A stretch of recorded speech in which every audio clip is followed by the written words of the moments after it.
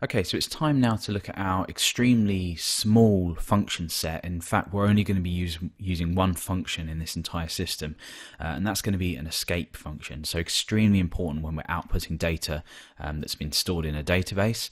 Whether or not you choose to sanitize data that goes in or sanitize it when it comes out, that's entirely up to you. I probably recommend to sanitize when going in and coming out as well. So sanitize when going in, escape when coming out.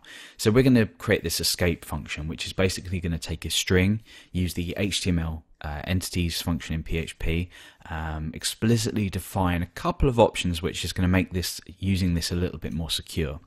So let's go ahead and define the function. It's basically just going to be escape. We obviously want to pass a string in, or it's going to be more or less useless. And we want to go ahead and return the result of the HTML entities function here. So what we're going to do is obviously we're going to escape the string that we pass in. However, this isn't quite enough to make it as secure as we want it to be. The first thing I'm going to do is define the end quotes option, which is basically going to escape single and double quotes. And the last and probably most important is defining the character encoding for this. And this just makes it a lot more secure in case we're dealing with encoding of a different type.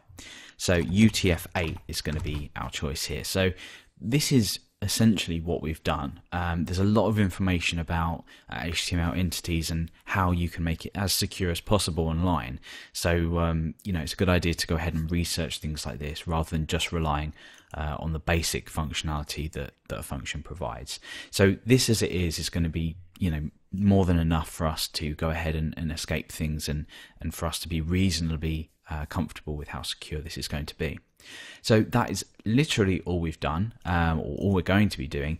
We've already seen in init.php that we're including this file here, and that's all we need to do. If you have any other functions that you require, they can either go in one functions file or in subsequent ones. But for the system that we're going to be building in this series, this is all we need.